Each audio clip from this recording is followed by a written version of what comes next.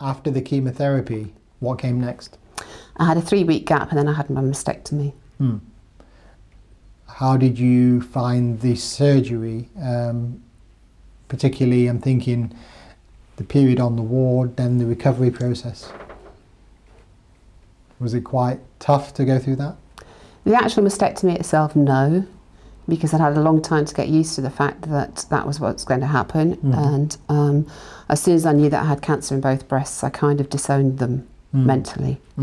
So they weren't part of me. So I was actually quite looking forward to the mastectomy, that it would get rid of the cancer that I knew about. Yeah, I can see what you're saying. You're mentally preparing yourself to get rid of that part which you felt was representative of the cancer. It was still quite scary though, because you don't know what you're going to look like or how you're going to feel about yourself. So when I woke up and looked at myself, I was actually quite pleased. And when the dressings came off, I was very pleased because it was very neat. So yes. Did you have a chance to see what the result might be by seeing other patients or photos from other patients before? I can't think that at that stage I'd actually looked at anything like that. So I can't think I must have done, because I wasn't really sure what it would look like. No.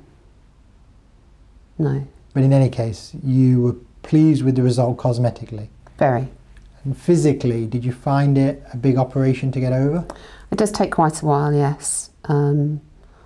Because your arms, you've got restricted movement in your arms, particularly on my left side, because they took all my lymph nodes away, and obviously you have a nerve cut there. So you have to do your exercises every day, crawl that hand up the wall. It seems to take forever. As part of physiotherapy? Until you get your hand right up, but it's worth doing. Did you do that all as an inpatient, or carried that on when you were at home? I carried out when I was at home. You have to keep doing it. Yeah. And that also stops a lymphedema or any other complication like that? Yes. I mean, I had seromas, but that's quite normal, isn't it? But yeah, no other problems from it at all. When you were discharged from the ward, were there any residual issues that prevented you getting back to work or back to your normal routine at home? Well, I have to have a fairly normal routine at home, whatever happens, because there is only me. So there's only me to make the bed, there's only me to put the rubbish out, there's only me to cook my dinner. So you have to do everything quite normally. I think I was all right until I went back for my appointment with the surgeon after my mastectomy, and they said there's nothing in your lymph nodes, so that means you're in remission. And I think I went into some sort of shock at that point. You weren't kind of ready for that information then? I don't think it was that. I think you hold yourself together through diagnosis, through chemo, through surgery, presenting a normal, happy face. Yeah. In fact, I thought I was quite happy. I thought I was quite surprisingly happy. Sometimes I was quite surprised that I felt so with it and happy. And then suddenly it was like a big rug's being pulled away. Well, part of what they're saying is we're not going to see you as often, isn't it? You don't need that intensive care that you would have had. Yeah, I think part of it is that you feel like you've lost a support system. Particularly, I mean, with the chemotherapy, it's very much a support system.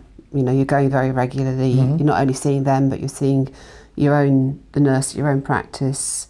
You're having everything checked up regularly. There's always somebody there at the end of the phone. Definitely.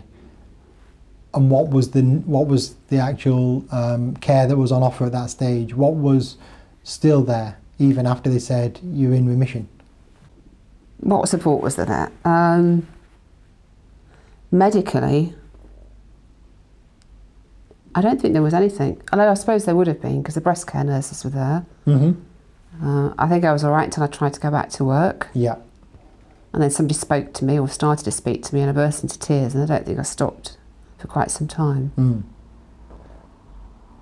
Maybe those emotions were, building up on the inside, but you didn't have anybody immediately that, you could express that to. No. No, that did scare a couple of people at work actually. I think they were quite shocked. Sue's been holding it together now for what, 6 months? Yeah. And then suddenly can't.